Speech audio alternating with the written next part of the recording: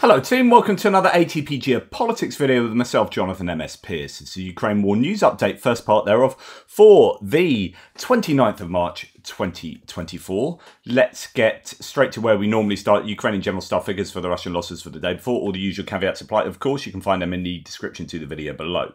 820 personnel lost for the Russians. Of course, all these are human beings. Please remember that. But they are also people who have, for one reason or another, invaded a sovereign, self-determining, independent country. 8 tanks, 27 armoured personnel vehicles. So 8 tanks is about what we've seen for the last 2 or 3 days, really. It's still, you're not going to like losing 8 tanks, but it's not the highest number we've seen in that category. 27 APVs and 28 artillery systems are significant numbers to add to the daily totals that we've seen. 2 multiple launch rocket systems and 6 anti-aircraft warfare systems. That is an absolutely staggering statistic in that category. Just huge. And then 50 vehicles with fuel tanks and 7 pieces of special equipment. So just, consistently challenging numbers for the for the Russians there. We're going to go to Andrew Perpetua's loss statistics, daily loss stats. We didn't see yesterday's loss stats because they came out after I did my video. So we'll start with yesterday's, and you can see it's approaching parity there. That's not what the Ukrainians will want at all. They need at least a 3-to-1 loss ratio. What do we have for the Ukrainian losses? A couple of unknown which side they're on at the bottom, so you can take that into account. But we have a number of boats, a piece of artillery, unmanned ground vehicle. Wouldn't necessarily add that to the list. A few tanks, quite a few M113s there. Which are the older APCs provided by a number of different countries, the US, but also a number of European countries. What else do we have? Some trucks, 4-wheelers, pickups. Nothing hugely valuable in and of itself, but a large array of Ukrainian vehicles there, and boats included. So that's going to hurt the Ukrainians in terms of mass. When we look at the Russian equipment losses, you've got some comms equipment, another Brem 1. They've lost a number of recovery vehicles, the Russians, and I think that will be slightly challenging for their ability to recover, obviously, damaged pieces of kit on the front lines or near the front lines. We have a TOS-1A thermobaric launcher that has been taken out. That'll be a sore loss for them. And then we have a number of tanks, including a T-90M. They're most modern, best tank, basically. Infantry fighting vehicles, a range of those, quite a lot of them. BMP-2s, 3s, BRMs, BTRs, and lots of other letters thrown in as well. A number of APCs, trucks, civilian vehicles like Bukankas, these Scooby-Doo vans. A golf cart there and a quad. So all sorts of different things. I think the Russians will be smarting more than the Ukrainians there. But as I say, they need better ratios, the Ukrainians. If it's just a 1-to-1 or even 2-to-1 loss ratio, the Russians can withstand those losses. Like double the losses, they can take that, and it's not a problem for them going forward. They will be able to prevail.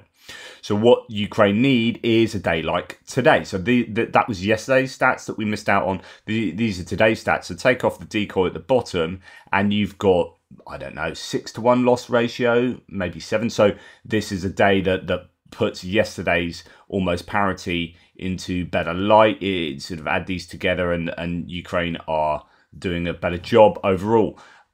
Let's look at the Ukrainian losses first. So we have nothing significant, actually. A couple of tanks, BMPs, howitzer, no really high value bit of kit there. For the Russians, we have a Su-27 that was lost. That was one that they lost to friendly fire in the Crimea area. We have an Osa, a Strela, so 2 air defense systems, although 6 were listed on yesterday's figures. There's often a delay that comes through, a lag. So I wonder whether we'll see a number tomorrow on this list. A radar system, a 9S36M fire control radar. That's part of either a Book M1 and Book M2. That is a significant loss. It's going to hurt them. And another recovery vehicle, a 240mm self-propelled howitzer, a number of pieces of artillery, a bunch of tanks of differing variants, And then the usual infantry fighting vehicles, not as heavy losses as we have seen, but still going to hurt some. APCs, trucks, civilian vehicles, and then a number of golf carts, and again quad bikes and buggies and all sorts. So you're seeing a number of these vehicles every day now in the Russian loss stats, which shows that they are using them, and they're much more prevalent near the front line. And again, the same question: are they using them because they have no choice, or are they using them because they're the right thing to do? I don't know that charging into Ukrainian lines, which we have seen on golf carts effectively and quad bikes, is the most effective way of keeping your soldiers safe and attacking, enemy positions. So correct me if I'm wrong, but I am erring to the side of this being kind of a desperation rather than a benefit to use these vehicles. But yeah, so I think that's definitely a good day for the Ukrainians. Right. This is the Su, initially thought to be a Su-35, but eventually, which was like $100 million airframe. Actually, it's a Su-27, which is, I can't remember how much, 30 million or something. So still going to hurt a lot. I mean, if we go back to the loss stats, that one plane just wipes out everything else, for the last 2 days of the Ukrainian losses. So that's worth bearing in mind if we're just talking about value. But of course, it's not monetary value. Whenever you're talking about losses, it's functional value. So if that is gone and these air defense systems are gone, what does that mean in terms of the Russian ability to do the jobs that those pieces of kit do? And you're losing often, not in the case of the plane, because actually it parachuted out and I presume survived, but not necessarily. But with a number of these bits of kit, you are losing the personnel who have the expertise in using them. So with all those artillery pieces being lost, how many crew members for the artillery are lost when they lose a piece? And what does that mean in terms of their ability to do the job of those planes or artillery, so on and so forth? Anyway, this there's a parachute coming out. I reported this yesterday in my frontline update. Actually, it had just come out then. This is quite spectacular imagery of this plane falling out the skies. It was on the back end of some air defense alerts, air raid alerts in Sevastopol, right where that was taken out. So the Russians announcing that there's an air raid alert and then shooting down a plane which was their own, or their own plane falling from the sky. They're now pretty much admitting it was a friendly fire incident, and it was indeed this Su-27. So it's very unlikely the Ukrainians will be able to get their air defense rockets or missiles, all the way over Crimea and to hit a plane flying above Sevastopol. So it is almost certainly going to be a friendly fire incident. Right. We saw, or we have seen a number of times recently, the use of the French AASM Hammer. That is the guided glide bomb that they are providing 50 of a month to the tune of 600. And I think they put a contract in for more of these to be manufactured. Nonetheless, although that sounds great, and it is great, and they are having an effect, 50 a month compared to the Russians' use of their own carb guided guide bombs, where they used 700 in a week last week. So again, so as good as this is, we must understand the context of the Russians just having an absolute ton of these things. Anyway, this was a building that was targeted, and I can't really play it to you. I'll get in trouble for doing so, but I'll just give you the imagery of it there. This was a really significant bang. I think it was a base drone HQ, and then at the end of it, this is what's left. I mean, it's just, wow. It looks like matchsticks from above now. That has been violently disassembled by that Hammer guided glide bomb. And if they can use these, and they are using them more and more, we are seeing evidence of this being used. I showed you some more footage from yesterday in a similar area. This is around Kherson. If the Ukrainians can use these really effectively, then it could help to, well, it's not going to, I don't know whether it turn momentum or the direction of the war or anything, but this is exactly what the Ukrainians need. They also need more planes that can drop these So the thing with the Russians is they have a fairly sizable air force, and they are flying consistently loads of sorties and dropping their car bombs and whatnot.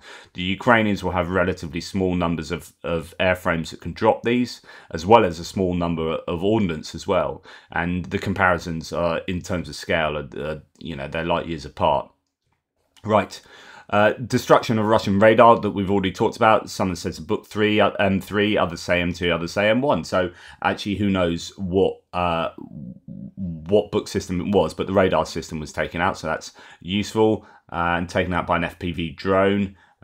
Good stuff there. Destruction of the Russian 9K-33 OSA air defense in Kurdy-Mivka area. That's to the south of Bakhmut, and that is with another first-person view drone. Doing its job. Drones really are just so important for both sides. Reports of them just flying everywhere at the moment. Certain places on the front line. It must be there must be such a psychological toll on soldiers that you just wouldn't want to leave your dugout, really. And even in your dugout, you're not safe. They're flying these things through the entrance to dugouts, and yeah, I would just be looking in the air the whole time, worrying consistently about my own safety. Just anyway, here's another drone attacking the scare quotes Russian Archer, the 2S-40 Phlox. Entered service in October 2023. The claim here is its short range of about 10 kilometers makes it very vulnerable. For a self-propelled howitzer, 10 kilometers is absolutely useless. Well, it's not useless, but you are going to be super vulnerable. I don't know what the actual range of this is. I probably should look it up rather than just going on what this guy says. But here we have one of these getting taken out, which would be good. This is some footage spliced with the drone footage. So that's not the one that gets hit. This looks like kind of one of those PR videos they spliced in to show you what this would look like as it's being set up. But anyway, one of those getting taken out will be good news for the Ukrainians in terms of the PR victory of having one of the latest Russian bits of kit destroyed. Anyway, moving on to distance munitions, we had a very busy night last night, and the details aren't really forthcoming at the moment as to how much damage or exactly what damage was done predominantly to the Ukrainian energy infrastructure, but there was a big old wave of missiles and drones again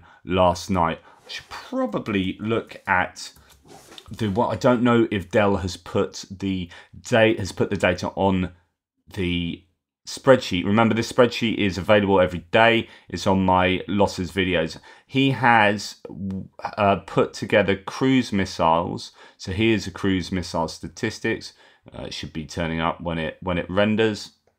So let's just do a bit of comparison here. This is the data for drones. We can see that, and I don't know if it's got last night's one on there. Nonetheless, we can see that there are yes, so drones are being fairly consistently used. We had recently a very high number, 75. It's not the 93 that we have seen back in November last year. And my claim is that they are struggling somewhat with the amount of drones and missiles they have. We'll look at the missile data and then go on to adding them both together in the aerial attacks.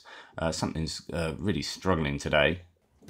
So here we have the cruise missiles, and we've had a couple of a number of days of fairly high numbers being used. But I say fairly high when you compare that to 88 back in January, early January, and then going back over to December 2022. So when they were attacking the energy infrastructure, not this last winter, but the winter before, you can see that there was consistent use of cruise missiles of a much higher number than the missiles here. Now, I'd have to speak to Dell about whether these cruise missiles include actually ballistic missiles, because that's what they appear to be trying to use more of at the moment, so that they can get through those air defense networks and whatnot. So when we look at, I mean, there's a lot of data here, but you can see kind of trends. This is adding drones and missiles together. we're starting to see some pretty. This is that one recently that was particularly heavy attack.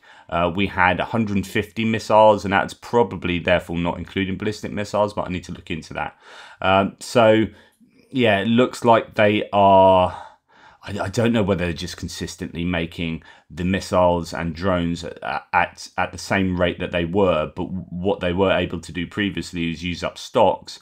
But actually, you know, I think they're just throwing them into Ukraine at the rate they're producing them. Now, what's worth noting about this data is this data does not start at the beginning of the war, as in it's not accurate. So they didn't start compiling this data, I think, until a long way through the war. So there are beliefs that they actually fired far more than the record numbers in the early parts of the war, but people weren't counting them.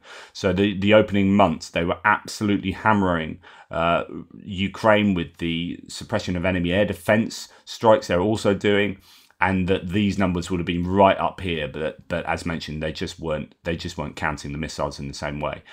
So yeah, you're going to have to forget, I think, this whole period there. Nonetheless, you can see that they are starting to, you know, have a couple of days of really trying to destroy the Ukrainian energy infrastructure. It seems at the moment they're concentrating on that as a way of trying to disrupt the industrial capacity of the defense sector. So what we saw was Ukraine shooting down 26 of 39 missiles and 58 of 60 drones. So really good interception rate of drones. Almost 100% out of 60 is phenomenally good. Of the cruise missiles, and Ukraine backed them up, split these up into cruise missiles and ballistic missiles. You can see that 17 out of 21, 81% of the KH-101 cruise missiles, or X-101, 5 out of 9 KH-59, 4 out of 4 Iskander-K missiles. So that's really good. But then 0 out of 3 Kinzhals, so 3 daggers got through. 0 out of 2 Iskander-M. So the 5 ballistic missiles got through. What damage did they do? And as Ukraine battle map here says, the reason I divided it up into different sections is because, you know, wanted to differentiate between cruise missiles that can be taken out by Buk, Nazam's Iris-T, and the ballistic missiles, which, you know, the interception rates were over 80% for those, but the ballistic missiles, you know, can only be intercepted by Patriots, of which Ukraine only has 3 batteries. This is the reason why 0% of those were shot down. To stop those missiles, Ukraine will need more Patriot air defense systems, because currently most of the country is defenseless against ballistic missiles. Luckily, they're good at Ukraine is good at shooting down Shahed drones, yeah, and they seem to be getting better at that.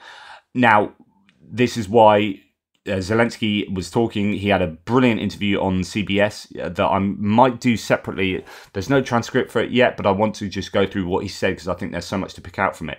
I'll try and do that as an extra. But he's massively on about Patriots and air defense systems. Of course he is. This is what Ukraine needs. Without this, you will get Patriots, you will get slow degradation of Ukraine, as Russia realizes now more so than... So if you're talking about 2 years ago, or the 2 winters ago, Russia were concentrating on hitting Ukraine's energy infrastructure, but they were doing that predominantly with cruise missiles. They weren't using their very best, or their ballistic missiles, because they were still working out what was effective and what wasn't. And I think we got to a point in the war where Russia knows exactly where all the air defense systems now are, and they know what missiles they can use against what targets. And you're just starting to see them eke out this advantage in terms of being able to degrade the Ukrainians in really significantly in terms of, say, energy, by using particular missiles in particular places. Anton Gerashchenko then, you know, talks about this as well. Russia's massive attack resulted in damage to the energy infrastructure in Dnipropetrovsk, Vinnytsia, Ivano-Frankivsk, Lviv, Cherkasy, and Chernivtsi regions. So right across the breadth of Ukraine, there's been an awful lot of damage done last night, and I guess we'll find out exactly how much as time progresses. Jay in Kyiv says, well, Russia's $120 million missile drone barrage on Ukraine's civilian infrastructure last night. So trying to point out that this is insanely costly for the Russians, but of course, the concern for the Russians is, are they getting a return on their investment? And if Ukraine's energy infrastructure is being crippled, then yes, for them that's worth that kind of expenditure in missiles.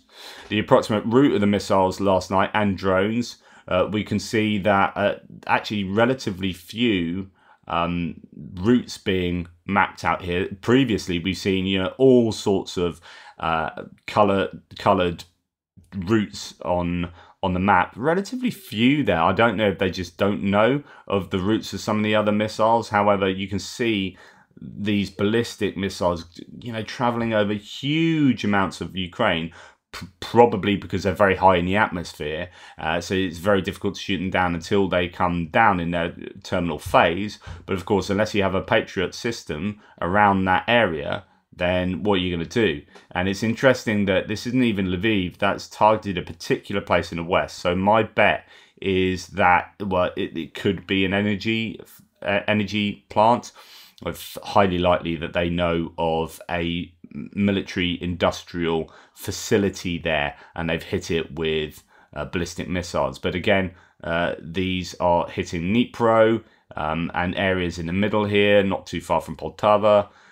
Yeah, you can bet that they are very specific in their targets there. These aren't just going to be slamming into apartment buildings with those ballistic missiles. Destruction, says Anne Applebaum, of Ukraine's energy infrastructure was previously impossible because Ukraine had enough ammunition for its air defense systems. Now, thanks to Speaker Johnson, so having to go at Mike Johnson and Trump, cities will go dark while the US Congress is on vacation. So we know that the US Congress is on 2-week Easter recess, and the Ukraine bill still hasn't been put to the floor. And as a result, people are dying and energy infrastructure is being hammered, and $64 billion worth of kit is still just a piece of paper. The West, says Pekka Kaliniemi, having a rant about this as well, refuses to send air defences to Ukraine so that they could defend their energy infrastructure, and the US tries to forbid Ukraine attacking these same targets inside Russia. Ukraine needs better allies. We're going to pop into this idea in the next section as to whether the US really is forbidding Ukraine to attack those targets inside Russia. There is the idea that's pretty much understood that you can't use Western weapons that have been provided to Ukraine to do that, but the idea that they've been forbidden to do so is, as I mentioned yesterday, arguably incorrect. Energy infrastructure was also hit in Cherkasy, says Tim White. Tim White was trying to document it, but there is not a huge amount of detail coming out at the moment, but I'm sure it will filter through today. Lots of strikes around Ukraine.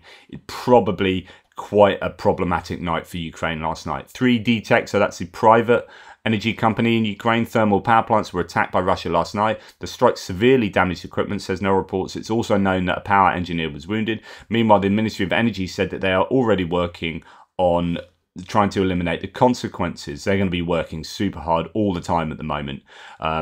It's a Herculean task to keep Ukraine's energy infrastructure going while Russia is consistently trying to hammer it. Romania's defense industry investigates a drone that's crashed near Ukraine's border inside Romania. So that's now coming out. It's not for the first time. It's at least the fifth crash since last September, while Moldova reports hearing explosions as well. So very close to, that'll be, if we can find that map again, that'll be down here in this area. But actually, look, we've got no, that's a cruise missile. Goodness me. So a cruise missile has taken this circuitous route. That's absolutely incredible, coming all the way down to here and then disappearing there. So that's very close to the border there. But anyway, drones, evidently, this is not showing the paths of any of the drones. 58 of 60 were shot down, but there is evidence of drones falling in Romania. It's going to be around here. So this southern border there is, I don't know if you can see that because my face is in a different place now, isn't it? Let's go and move. Well, no, that's all right. It's still okay. Anyway, let's put me back down there. Look, I'm flying. So anyway, down here you've got the Danube River and some important port infrastructure, Remy and Ishmael ports that are often targeted. So that could well be where the drones landed inside foreign territory. Explosions reported near Saki military base in occupied Crimea. So this is Ukrainian striking, because we actually it's been fairly quiet. And to be honest, I will use the same mantra on Ukraine as I do on Russia. You would if you could. You answer, you can't. I presume Ukraine are not hitting Russia because they're either stockpiling because they don't have the numbers, or they don't have the numbers full stop of drones and missiles to continually hit Russia on a nightly basis. So this is one of these quiet points between strikes. And obviously, you know, from a pro-Ukrainian point of view, you'd like them to be able to be hitting Saki military base in Crimea every single night, and targets within Crimea and the occupied territories. Right, moving to other bits and pieces. As mentioned, Zelensky was interviewed on CBS last night. It's an excellent interview. Go and watch it if you can.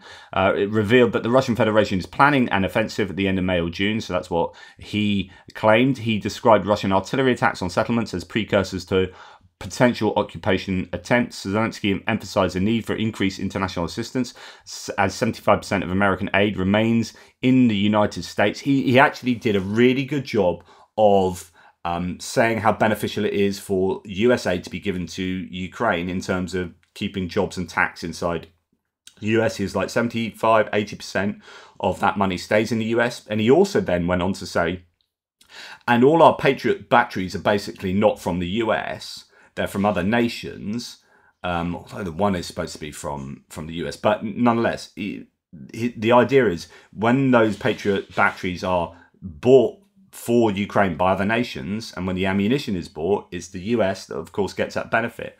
So I mean, you could make a case that 80% of that money stays in the US and 20% might go directly to Ukraine. But then when all this other money from other nations comes to Ukraine in terms of munitions and air defense systems, so when Germany's providing Patriot air defense systems to Ukraine and the munitions for them, and we hear that Japan is providing Patriot missiles possibly, or backfilling, then that money goes to the US as well. So that 20% that is going directly to Ukraine from the US is recouped in sales that go to the US from other nations. And so you could argue, I don't know, but you could make a case that if you look at the whole world in general, 100% of the US money stays in the US. By point of fact, they get all these orders in. Anyway, I digress. So he was big on saying that. Additionally, he warned of potential missile strikes on other states if Ukraine were to face defeat. Now, due to drone attacks on Russian refineries, gasoline production in Russia has decreased by 14% year on year, and diesel fuel by 7%. I've talked a lot about this recently. This was reported by Radio Liberty, citing data from Federal State Statistics Service. By mid-March, the armed forces were able to disable about a sixth, 16% of Russia's automotive fuel production, the publication writes. Now, there has been all this talk about, and you saw a couple of these analysts talk, like Jen Kiv, I think it was, or no, someone else, Pekka Kalyanami, saying that the Ukrainians are forbidden from striking inside inside Russia. Actually, Jake Bro has looked at this, so I'm just going to refer to him for a rebuttal to this idea. Now, concerning this language, Washington does not encourage. This is political speak. What you're hearing is what the United States wants the Russians to hear, but it's not what it means. So it's important to go to the actual quote. This is U.S. State Department spokesperson Matthew Miller, and this is what he said. Our position since the beginning of this war has always been that we do not encourage or support attacks by Ukraine outside its territory. Now, people in Europe are hearing this and they're upset. This person from Germany states, the United States is simply lost. The U.S. does not support Ukrainian drone attacks on Russian refineries. Here's Gary Kasparov, his reaction to this statement. The United States confirms it doesn't want Ukraine to win. Playing only defense is hopeless. Ukraine must be able to strike the launchers of the weapons, killing its innocent civilians every day. Why is U.S. policy to limit its allies instead of deterring and defeating its enemies? Once again, go back to the statement. And he stated that the United States does not encourage or support. Not encouraging is not the same as discouraging. On one end, you have encouraging. On the other hand, you have discouraging. And you can be neutral about it. The official position of the United States has always been that Western-supplied weapons should only be used in the occupied territories. But Ukraine can do whatever it wants with their domestically produced weapons. That's what Ukraine is doing, building their own kamikaze drone fleet and attacking Russian targets inside of Russia. The United States is never going to encourage Ukraine to do this. But they're also not discouraging them to do it as well. The United States is trying to play it neutral to pacify or appease the Russians. And the reason why... So, and he goes on to explain, there's a very good reason that the US will be very careful about their rhetoric, because Russia has a whole bunch of nuclear weapons pointing at the US. They've got this hotline between the US and Russia to try and diffuse these scenarios, but essentially, I think he's right. And I initially, when I heard the FT article that was talking about how there were these anonymous sources from the US administration saying that they're not happy or they don't want Ukraine to hit Russian oil refineries, and then everyone kicks off about that, and I, myself included. But actually, I think that was probably a bit of politicking, a bit of leaking on purpose, in order that they are telling the audience for that wasn't you or I. The audience for that was Russia, and tell them that the US aren't helping the Ukrainians, or not officially helping the Ukrainians to blow up Russian stuff inside Russia. That's not what we're doing. We're helping them blow stuff up inside Ukraine that is Russian, but we're not doing that. But they're not forbidding them to do that, and nowhere has the language been that they're forbidding them, and that's how people have interpreted it, and that would itself be incorrect. So I think that's really worth understanding there. As I said, I'm going to talk through the interview with Zelensky on CBS, but in the meantime, a bit of homework well worth you going to check that out in full. Moving on to other bits and pieces here, like this could be anywhere in my pieces, but Irish actor and Game of Thrones star Jack Gleeson visited Ukraine with a mission to deliver a pickup truck from British volunteers for the needs of the AFU. He was a volunteer in Ukraine. This is brilliant. But whenever I look at that, I have to get over, having read and watched all Game of Thrones and whatnot. The casting choice for this guy was insanely good, because you absolutely despise this person in the role he's in as Joffrey Baratheon in that series, and he's just like so despicable as a human. And then when you see him as like a real person, you just can't like get away from the fact that you were horrible. You're a horrible human. Of course he's not. He's doing wonderful things for Ukraine.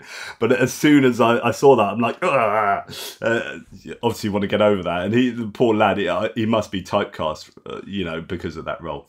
Anyway, that was just a random aside. So there's also been another really important interview, as well as that Zelensky one, and this is with Syrskyi. Now, Syrskyi ain't the most popular guy in Ukraine, taking over from Zaluzhny. People like Zaluzhny. The jury is still out. I don't know enough about what Zaluzhny did and what his shortfalls were, and what Syrskyi is doing and has done, and what his shortfalls are, to be able to give you any kind of critique of him, even if that would be justified.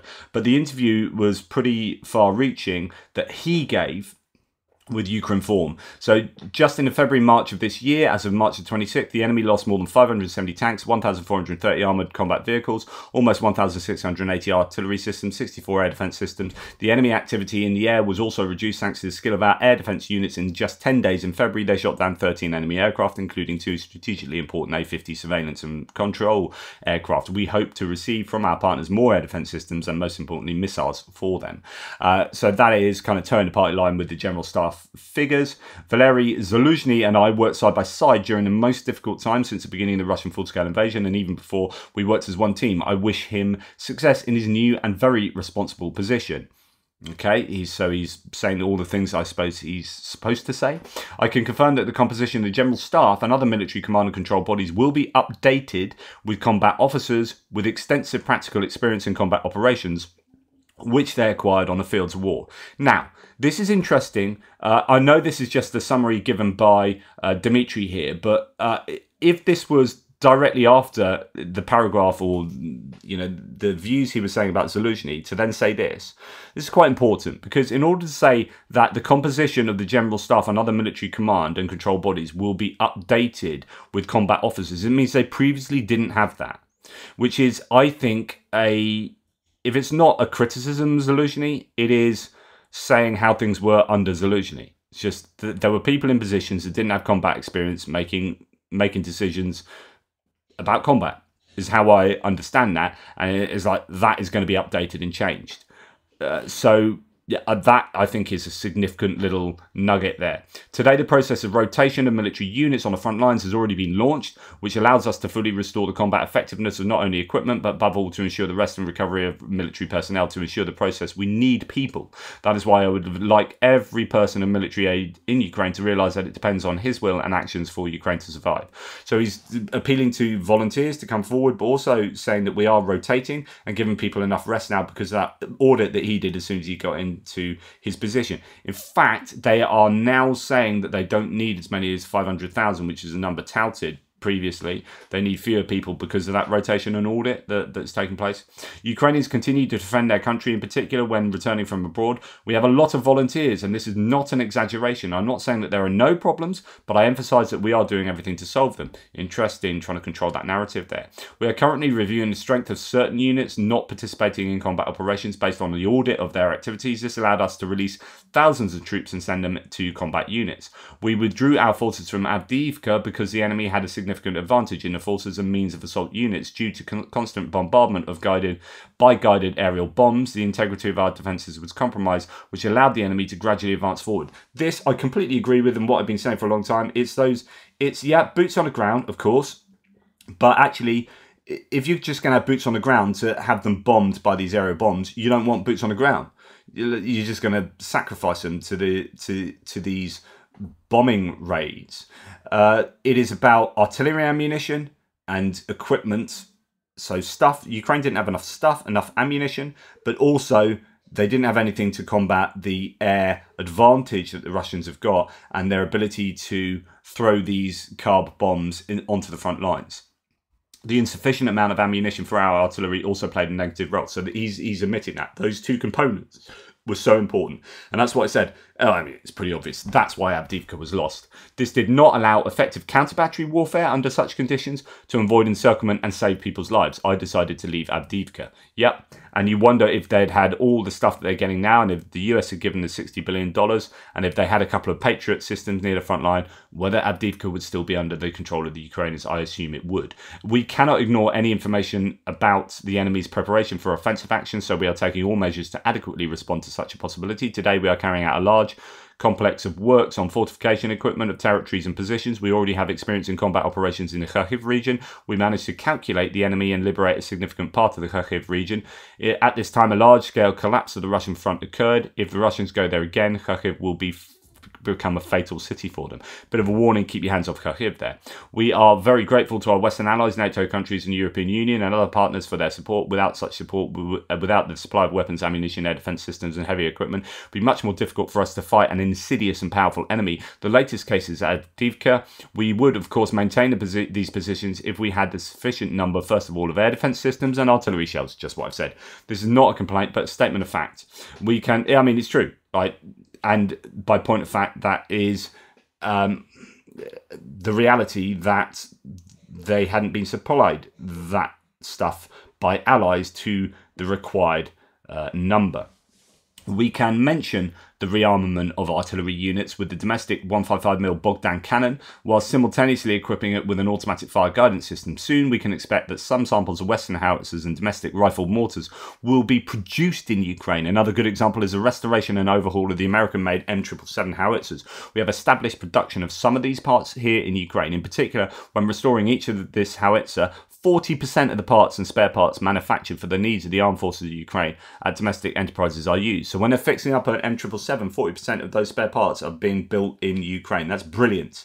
Really good. So this, for me, is one of the most, revealing and best piece of news. They're using Bogdan. They're updating but the fire guidance system on the Bogdan. We know that they've got a number of these being built. I showed you the production line yesterday in that. So anyway, interesting stuff from Suski. So that's enough from me today. I will leave you with just a bit of spam. It is Good Friday today, so for those Christians out there who feel that's an important time of year, good stuff. If you're slightly less inclined to believe that, I have a book called The Resurrection, A Critical Examination, the Easter Story, that has a whole plethora of awesome reviews there. A must-read for the average person interested in the resurrection. Excellent in-depth examination of the most important Christian myth. Nailed it. Very resourceful. So on and so forth. So if you want to pick up that book and look at some critical analyses of the claims about this time of year, this Easter time, it is a pretty in-depth, fairly academic book, but written in a way that the average reader, the intelligent layperson will get a lot out of it. So yeah, go for it. That's The Resurrection, A Critical Examination, if you are so inclined. But if you're crazy religious, probably not the book for you. Anyway, thank you so much for watching. Please like, subscribe and share. Take care and speak to you soon.